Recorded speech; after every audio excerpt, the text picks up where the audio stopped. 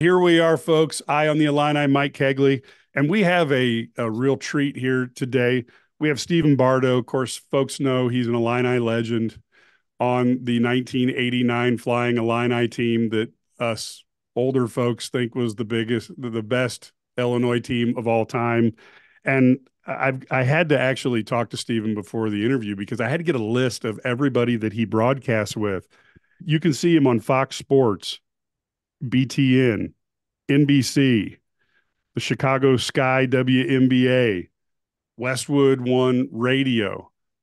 And of course, I think the one that people also have been finding in this new day, Bardo Media, your YouTube channel, and that's where you have Bardo's Breakdown, which is a live show every Monday at 5 p.m. Central Time. Yep. So, Stephen, do you have any free time? Yeah, I do. It seems busy. It seems like a lot, but the majority of those responsibilities are obviously during college basketball season. I'm doing about 15 Chicago Sky WNBA games. It breaks up the summer nicely. It keeps you sharp, keeps you focused. And obviously, I've been doing the Chicago Sky off and on for about the last 10 years. And to see the growth of the league with Caitlin Clark coming in it's going to be fun this season. Yeah, I have to ask you because this one I wasn't even prepared for, but has it shocked you how these existing WNBA players, the vitriol that Caitlin Clark gets? To me, it's like a rising tide will raise all ships. I'm shocked at how they get so frustrated sometimes by her, or at least there seems to be an animus in some of these interviews that I just haven't heard before. Yeah, I think there's some enviousness that we've seen because of the numbers that she's bringing in, the contracts. I think she just signed a deal with Wilson Basketball. She's got her own line of basketballs. I think she had another endorsement deal, and then the league is rolling out certain things. But I watched the Chicago Fever host the Connecticut Sun last night, and Gainbridge was packed. It Yes. was capacity on national television. That just has not happened in women's basketball until Caitlin Clark. And so there's going to be some enviousness among players in the WNBA that have been there, that have been veteran. But as you said, all ships rise in this scenario. And she's a really good player. It's going to take time for her to adjust to the speed and the strength of the game, but she's going to be a really good player. And so it's going to be fun to watch her maturation. And I think she'll shut the naysayers up in due time. I also think in the WNBA, the rookies really have it tough Yep. because 3 weeks before if you go deep in the tournament, you got about 2 or 3 weeks before the draft, and then 2 or 3 weeks you're starting again. I've got to think that for a college player, that's probably the time they're just starting to get their legs back, and now you're elevating your play against the 144 best women in the world. That has to be a major undertaking. I don't care if you're Caitlin Clark or Angel Reese or anybody. Oh, it's definitely tough on the body. And the thing with that most people don't know about women's basketball is that the majority of players in the WNBA play overseas during the traditional basketball season. So they don't get a lot of time off, and they are playing year round most of the time. That's why sometimes you'll see a player, they just have to take a year off Yep. because their bodies are worn out. Emotionally, they're wore out. Psychologically, they're tapped. And these ladies laid on the line, man. And I respect them. I love calling their games, and I appreciate the effort and the tenacity in which they play. Yeah, there's no doubt. And I know there's people who are listening to this shaking their head, going, just trying to be politically correct. But I will tell you that it is uh, the athleticism on the court. I'll tell there's a lot of, I was a pretty good basketball player when I was young. I wouldn't want any part of any of these ladies because Oh they're man, good. I'm telling you, and what I tell people all the time, how I got into women's basketball. My sister is 5 years older than me, and she used to wear me out until I got almost up to high school. I couldn't beat her. And so I have great respect for the women's game. And to see the way that my sister played compared to now, as athletic and as strong as these ladies are, just to watch the maturation of the game has been fun. Yeah, it's an incredible thing. And of course, folks, if you're listening to this, the Illini guy's own Larry Smith is on the pregame show on Ion TV every That's right. Friday night. That's right. So you got to check your local listings. If you have YouTube TV, if you have Direct TV, you can actually get that pregame show and you can set it up to record each week. But Larry there with Megan and Autumn, and look, it's obvious he's suffering up there with these two fantastic athletes who are also very attractive women. So it's a great show. And if you get a chance to watch, you're going to be surprised how good these gals are. I agree. I totally agree. So to switch topics, we talk all the time. And as Illini fans, who's the best Illini team of all time? Now, you have a point of view that's biased because you were on what many of us feel is the greatest Illini team of all time. But at IlliniGuys, we've had several events where we get Kenny Battle arguing with D Brown over who's better, or Marcus Griffin shows up and says, "Hey, we don't get any respect because we got too many fouls called on us in the tournament." I'm not asking you to tell us which team is the best team, but can you give me a few bullet points that a fan of the '89 team would use to support their case? Okay. I was the defensive player of the year in the Big Ten at 6'6". Kendall was the number 5 pick in the NBA draft at 6'5".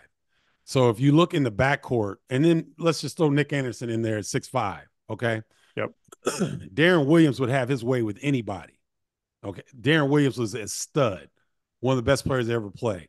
If you are going to go heads up with the point guard position, he wins it against me every time. No doubt. Who is D Brown going to guard? Yeah. That's a question, right? D was electrifying on the offensive end. I could slow him down.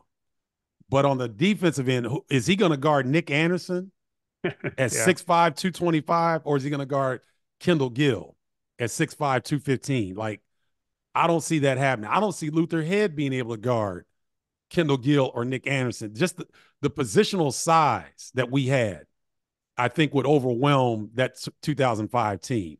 I think Roger Powell was an outstanding undersized forward, but do you really think that he could go heads up with Kenny Battle? Yeah, yeah. On both sides of the floor. He's a better shooter than Kenny, but pretty much everything else, I think Kenny might have had a slight advantage on. And I'd give James Augustine an advantage even over Lowell Hampton, who I love to play with. But James was just bigger, more athletic, and I think a little bit more skilled than Lowell. So if you're looking at the starting fives of the two teams, that's how I break things down. From a size perspective in the backcourt, I think we would definitely have an advantage. And I think Kenny Battle would have an advantage over Roger Powell up front. So there you are, folks. If you need to argue this, you got the bullet points there, which I agreed with each one. I love the 04-05 team. I do as well. Fantastic. But I think the 89 team has a little bit of an advantage. And since Marcus Griffin isn't here, we're just going to make him mad and not mention him, but we'll have to have him on a podcast and he can argue his case for his era. Now, the only other team that I think is interesting, this year's team was a very interesting team because you had some athleticism and some size, a little bit of a blend. Mm-hmm. And then I also wonder, and I know they didn't do well, but I think part of it's the COVID year and the endless days in hotels. But I do think the Kofi team would give almost anybody trouble because Kofi will tend to foul out many players on the other team. Now, Io and Kofi are only two players. You maybe throw Trent Frazier in there, but I think you guys would probably overwhelm them just on the sheer number. But Kofi might be able to foul some guys out. Yeah, with Kofi, we dealt with Dwayne Shintzes. You guys remember the 7-footer from Florida? Our speed and quickness just overwhelmed him. And I think that a lot of times bigs feel uncomfortable when they're playing against undersized guys. So we may have given Kofi, he probably gave us some fits too, but I think we could have maybe ran his tongue out, ran him up and down the floor a little bit and taken advantage of him that way. Yeah, I agree. But he's just the X factor. Oh, no doubt. I still think not the biggest, but one of the biggest what ifs of Illinois basketball is what if he had better advisors who had told him to stick around for a couple of years, take the NIL checks, and see what you could do. Would have been interesting to see what that team would have looked like with a couple more years of Kofi, especially if he actually had a year that he worked on things in the off season. But we'll never know. So you're roughly the same age as me, maybe a year younger. You've watched the Illini basketball program over 40 years, and you've obviously been a key part of it. And you've been able to sit as a broadcaster right there and bring that into our homes. What does this resurgence under Brad Underwood, what does that elicit in you in terms of emotions, and how do you analyze it? Because we had that dead spot from the last 3 years of the Weber era through the Gross era that was hugely painful. Yes. How do you put Brad Underwood and what he's built into perspective in the long run? When I look at what Brad's been able to accomplish with the changing landscape of college basketball, all the changes that have taken place, we had the COVID situation, and he's still able to attract major talent to Champaign, like Bill Self. Yep. That's you look back at Lou Henson, who he was able to attract. Bill Self was able to attract some outstanding talent. Brad Underwood is right there. And when you take the best attributes of the 80s and the early 90s, the Self years, I think Brad has got a mix of all of that. He's been able to not only get top talent to Champaign, but he and his staff really develop players. Terrence Shannon, when he first came to Champaign, he was not shooting the basketball like he finished this past season. He wasn't as strong. He was always big, but he got even stronger at Illinois. When you look at Sumu, Ayo Dosunmu could barely wipe his behind with his left hand when he first came to Illinois. He worked his tail off to make himself into a pro.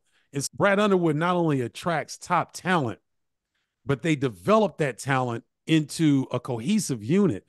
His ability to get guys like Marcus Domask, Quincy Guerrier, to buy into a singular vision and got them to an Elite Eight game against the eventual national champions. I don't know that Illini fans really understand how special this past season was. I recall Josh Whitman and me were in Boston before the UConn game, and we had a chance to speak to a bunch of alums out there. And the thing that I wanted to stress to them is like, guys, take this in. These are the glory days of Illinois basketball. I know I could get in trouble for saying that, but I think it's true. We've not been, as a program, this program has not been this consistent, this long. I think Bill Self would have done that, but if you recall, he left to Kansas. Lou Henson had great times, but then he had lulls as well. Brad Underwood has got this thing to a certain level, and it has not dropped off. Year after year, they figured out different ways. And so I think this is, Illini fans should look at this as maybe some of the glory years of Illinois basketball. And what Brad Underwood has been able to accomplish at this university, I think has been very impressive. Yeah, I agree. And I remember Self's last year going into the assembly hall. I believe it was still the assembly hall in those days. Yeah. And I remember walking in with my father and saying to him, we got to appreciate this because it won't last, because Bill Self every year you heard he might be going somewhere. Yep. Whereas with Brad Underwood, maybe I have a false sense of security, but you feel like he wants to stay and build it here.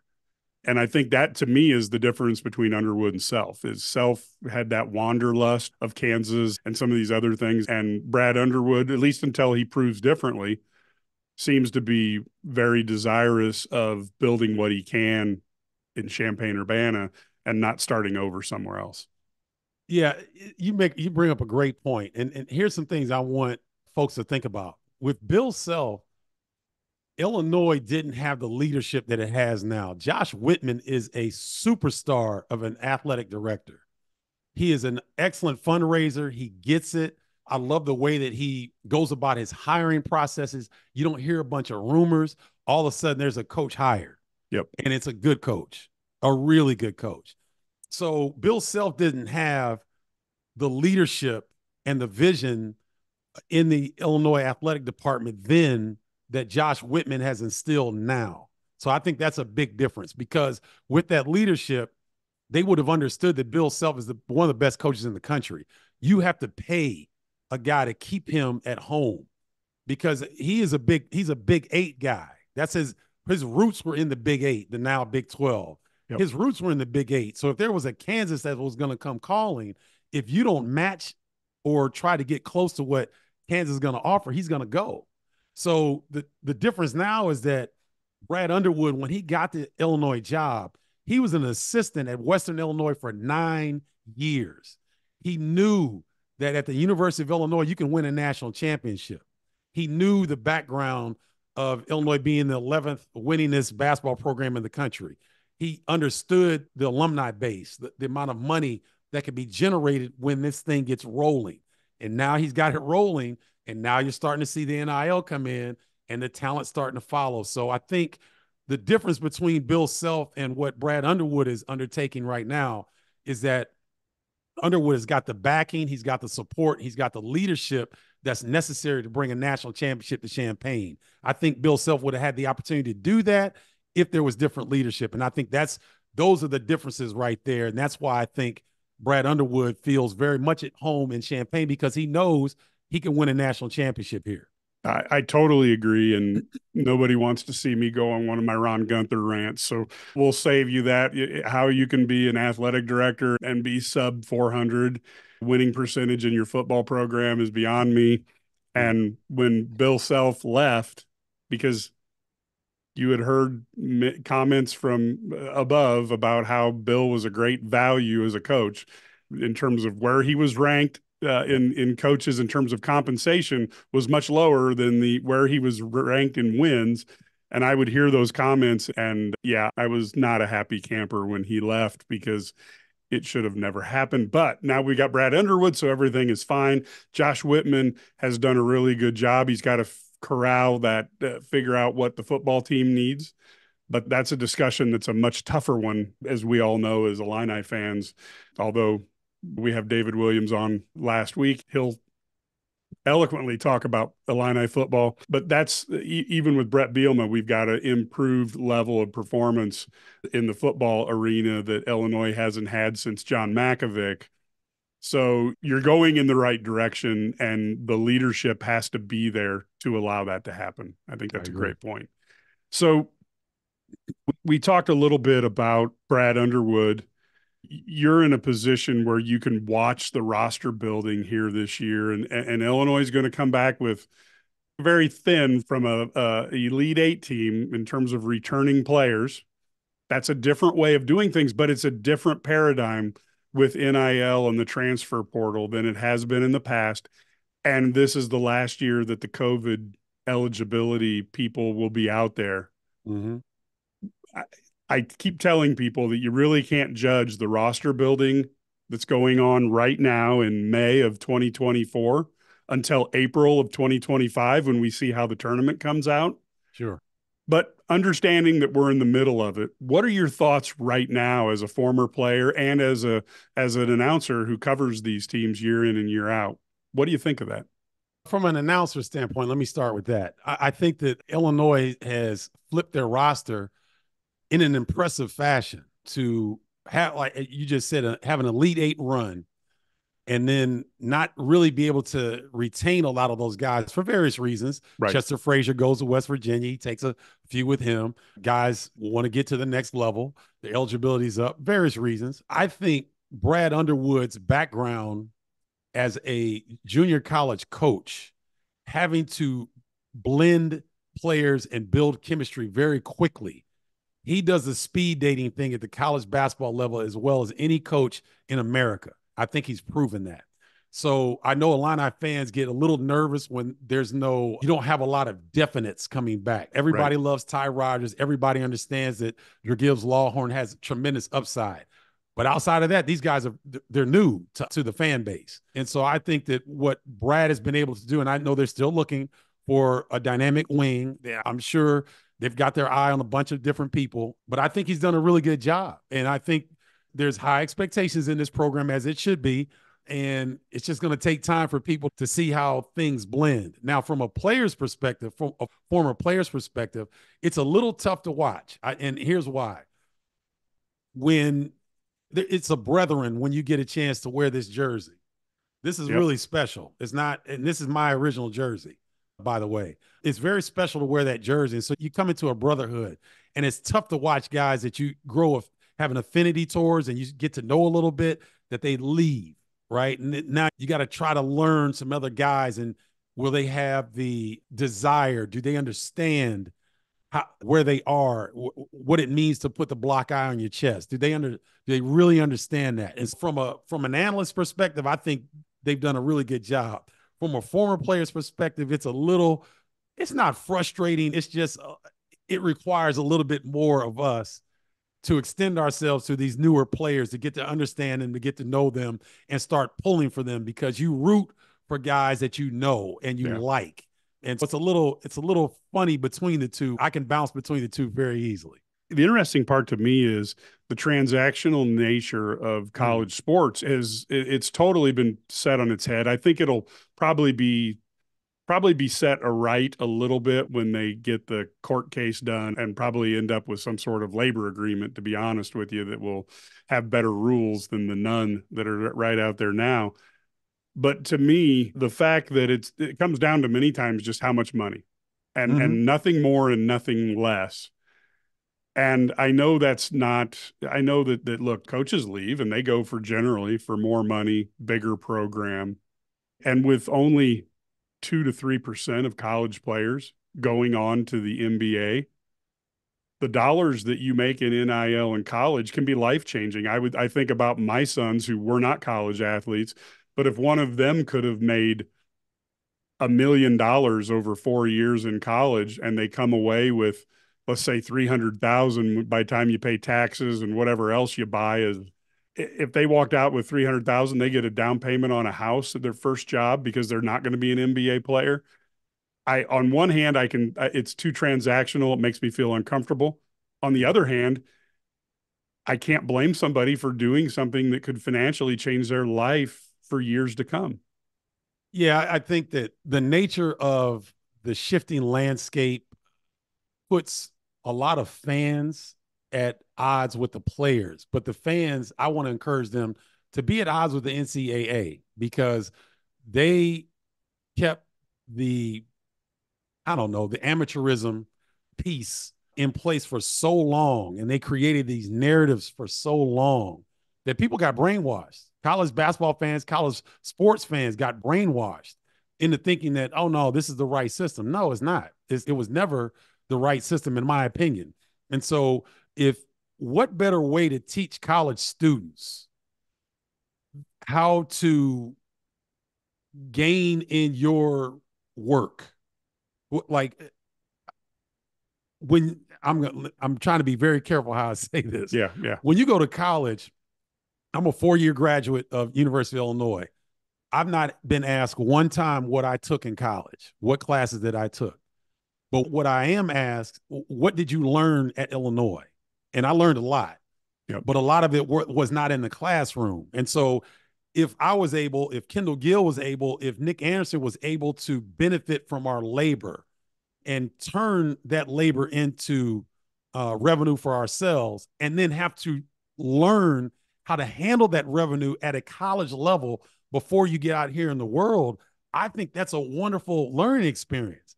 Not only are you're benefiting from your labor, the university's benefiting from your labor and your skill. Everybody wins. But now that things have been shifted so abruptly because they had to, the college athletes have to benefit from this system, and now they're starting to. And as you said, they'll come to the middle. I think there'll be some legislation in place. There'll be some things put in place. But I love the fact that these college athletes, and I don't care what sport it is, if you can benefit from your skill and your labor, from the 18 years or the 15 years that you put in advance to get here, to make you attractive for University of Illinois to procure your services, I don't see anything wrong with it. I totally agree with you. And I go back to, again, my days in college in the late 80s. To me, you should have been able to make some money whenever a 35 got sold for Illini basketball. I agree. Because they were buying your name. Brian Bosworth, when a 44 got sold for Oklahoma, he should have got that. And if you would have done that, and then just allowed players to make some money on local advertising. Yes. If somebody at Papa Del's saw you in there and said, you know what, I want Stephen Bardo to do our ads here for this year, and you make a little, I'm not talking about you making millions, but you make a little bit of money to go into your pocket, you're getting Sure. some money from that. And then maybe a sliver of the TV and ticket rights go to the players where they get a few thousand a month. I think they would have, all this could have been avoided. I totally agree. And see, that's the nature that you're speaking of. You're speaking of equity, Yes. giving the college athletes equity in their skill and labor. I think that's what you're talking about. And so it would have been nice had that been available when we were in college, but it wasn't. And people ask me all the time, are you jealous? Or are you upset that you didn't get NIL? I'm not personally, because my NIL is through the networks. Yes. I'm taking all that knowledge and the name that I was able to build at Illinois and help be on one of the most popular teams in Big Ten history. I'm getting my NIL right now. Personally, I'm fine. And I love the fact that these athletes are getting this opportunity. I just hope, heck, that they take advantage of it and not blow these financial opportunities. Yeah, so do I. That's where I get so frustrated, because whoever Kofi's advisors were, if he had 2 more years of, let's just use a fun number. I'm not saying this is accurate number, but if he could have earned $1 million on NIL for a fourth and a fifth year, because he would have had a COVID year, Mm-hmm.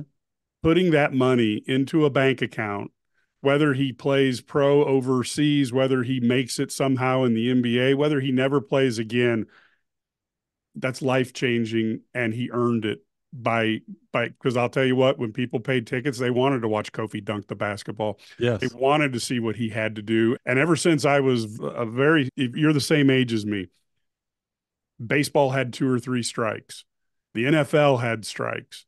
And I kept thinking to myself, if you just pay the players, you don't have to worry about this. Because I didn't, as growing up as a Cowboy fan, I didn't turn on the TV to watch Bum Bright, the owner of the Cowboys. I turned on the TV to watch Tony Dorsett, Roger Staubach. Yes. And That's so to right. me, it's okay, pay the players. And I think now the pro sports have got it figured out. Now it's incumbent upon the college sports to find some sense of equity and treat these people equitably for their contributions. I agree. Seems easy enough. All Yeah. right, now I'm going to ask you the tough question that I get from IlliniGuys subscribers. They say Steve Bardo bends over backwards to be so fair to the Illini that he's unfair to the Illini, and he actually is harder on them than Robbie Hummel is on Purdue. Now, you can't control the Robbie Hummel component of this, but that's the argument that we get all the time on our boards. I'm not saying it's credible. I'm not saying it's not credible, but you're in the shoes. You played 4 years, arguably maybe the best 4 years of the Illini basketball program, but you played here during a high point. You're doing the best to broadcast a game. How do you come to a balance so that the fans who are, let's say, from Purdue, who are watching you broadcast a Purdue Illinois team game, don't feel like you're giving an unfair benefit of the doubt to the Illini? And how do you make sure you don't go overboard on the other end? Because that's a question that people have all the time. Yeah. And it's funny that when I used to hear that, it would bother me. But now when I do hear that, I smile, because it's an example of the passion that college basketball fans have. Yep. The Illini fan base is as passionate as any in the country. And you want that in our business, in the media. You want passionate fans. And so if they feel like I bend over backwards and I'm not fair with the Illini, that's fine, because that's a sign of passion among the fan base. Here's the thing that people don't realize is that I have 2 sons. And if my sons are playing a game, you would not know that they were my sons unless you saw the name on the back of the jersey, because I can call a game and I can be very down the middle with them. There's a guy named Dan Steer that used to be the coordinating producer at ESPN, and he saw something in me early on, and he put me on an Illinois-Iowa game early in my career. I couldn't believe I got it. It was over in Iowa City. And he said, Stephen, you did a really good job. You only said we twice. When I was talking about the Illini. Yep, I And so got it. he said, but you did a really good job of staying down the middle. He said, I know it's going to be hard, but once you master this, he said, you're going to have a great career. So fast forward, I'll give the Illini fans a story. I'm in Maryland. I called Maryland. I believe it was Minnesota the night before, and I'm getting ready to leave. I get a call, and it's Robbie Hummel. And Robbie Hummel's almost in tears. And I'm like, man, what's going on? He said, Bardo, how do you handle the Illinois fans when you call an Illinois game, man? He said, the Purdue fans are crushing me. He said, they don't understand, Stephen. I tore my knee and came back, and I bled for that school. I blood, sweat, and tears. I said, Robbie, here's the thing, bro. Fans are short for fanaticals. They're passionate about their fan base, man. And so if fans think that when Stephen Bardo calls a game for the University of Illinois, Illini fans think Stephen Bardo should be pulling for Illinois. Stephen Bardo's color right now is green. It ain't orange and blue. It's green. I like greenbacks. I like to get paid for a job well done. Now, if Illinois is playing Purdue or if Illinois is playing Ohio State, has moms as well. They have parents that are watching the game as well. They have family members watching the game as well. I'm doing them a disservice if I'm a homer for Illinois every time I come on the air. I wouldn't be working these networks if I was a homer. That's one of the things that have allowed me to progress in my career. So I'd smile when I hear that Illini fans do that, and that some fans just aren't happy when I'm calling Illinois games. I can't do anything about that. And I've let that go. I've let that burden go of trying to, oh man, I'm an Illini. My work, my history, it speaks for itself. And I like the fact that the Illini fan base is one of the most passionate in college basketball. And I love it. Yeah, in the Big Ten, you and I talked about this a little bit. Here at Illini Guys, we do the Illini Guys Sports Spectacular. That radio show is on Fridays or Saturdays across Illinois on over 20 stations. And we are Illini Guys, so we will pull for that. We also do a Big Ten show called Big Sports Radio where we have to dial that back a little bit. Yep. I will say that in that role, I still think the Illini fans, as crazy as Illini fans are, I got to put Indiana fans as the most fanatical. And then I think Purdue, I got to give Purdue fans their game. They have elevated to where they're right with the Illini. Yep. And then at least in basketball. And you got Michigan State coming up right there behind.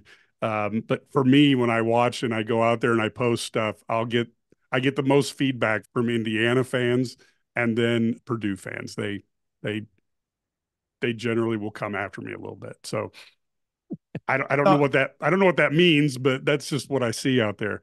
Well, now, go ahead. Go ahead. Go ahead and finish. Do you follow? Because everybody tells me, oh, I never read anything on Twitter. I don't care what people say. Do you look at Twitter? Do you ever look at those type of feedbacks and just, I'm not saying it changes your behavior, but you just go, whoa.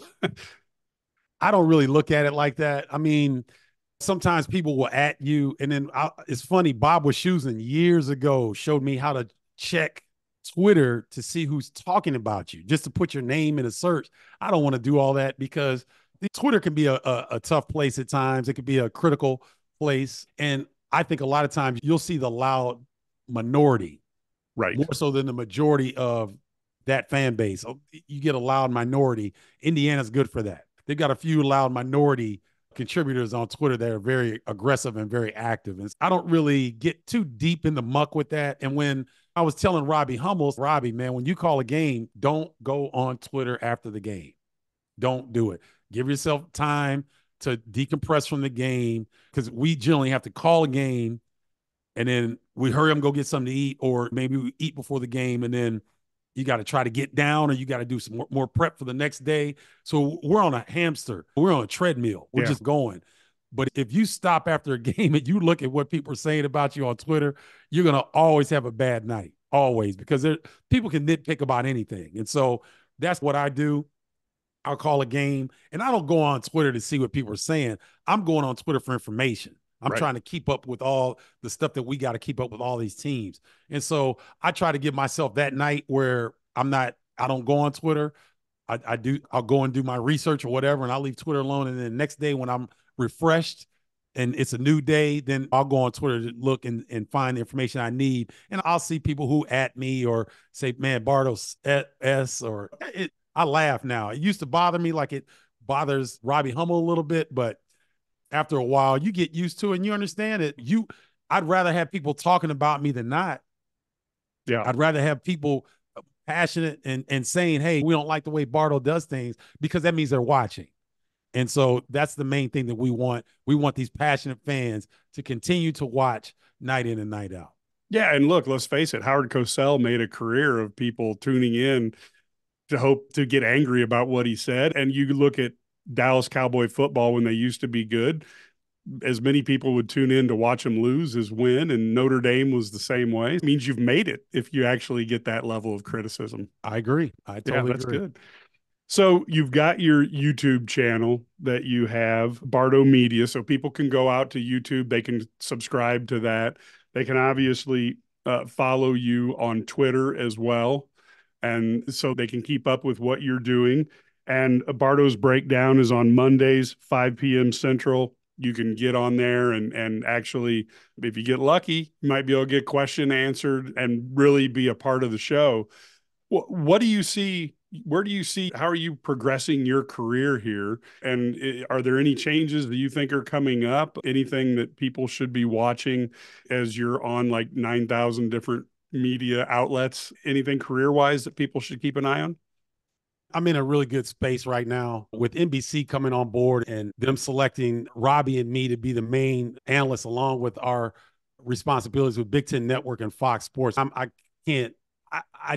never fathomed being able to be in this position to where you really got outside of ESPN, you got the top 4 networks that cover college basketball in addition to Westwood One Radios. I'm ecstatic with where I am. I really want to grow Bardo Media, and I've got a basketball community called bardostribe.com that people can go to and join. And to my knowledge, it might be one of the few Big Ten college basketball centric communities out there. And that's what I'm really trying to grow. If you really want to be honest, I'm trying to grow that side because that's where everything is right now. It's not really cable networks anymore. It's really online presence. And if you notice, everybody that is big in television media right now, they have their own podcast, they have their own show, because that's where things are going. And so really trying to grow that platform, trying to grow a community, trying to give people a different experience around the game. We can talk and we can yell and we can get all upset, but sometimes you want to know, if you're going to University of Washington, what's the best burger joint? I had Eldridge Kastner, a former Washington Husky great, on last week, and he talked about this burger joint and different things that Big Ten fans could do when they come to the University of Washington. I think those are missing pieces sometimes that need to be filled by people like us that have the insight, that have the connections with these people that can bring Big Ten fans, and in particular Illinois fans, to a place where they can get some of these things answered that aren't always hardcore basketball stuff. Sometimes it's who's got the best restaurant, or if I'm going to University of Oregon and I'm there a day before, what can I get into? Those are the type of things that I think really add color and flavor to a Big Ten college basketball experience. So that's what I'm really trying to grow in the future. And I think that at some point that may be what I focus on mainly, and maybe cut back on some of the network stuff. But hopefully that's in the future. I don't have any control of that, but hopefully the networks continue to like my work and continue to hire me in that regard. Yeah, that's great to hear. And of course, at Illini Guys, I'm the resident pizza expert.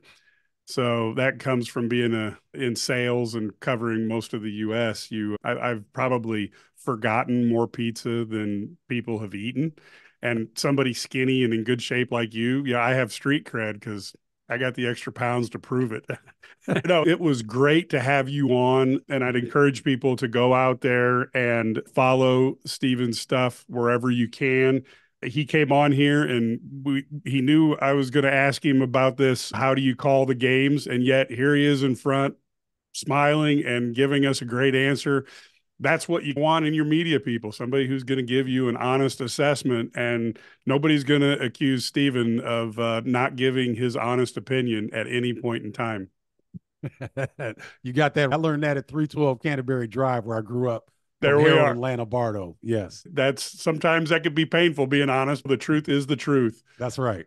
Folks, we really appreciate having Stephen Bardo on.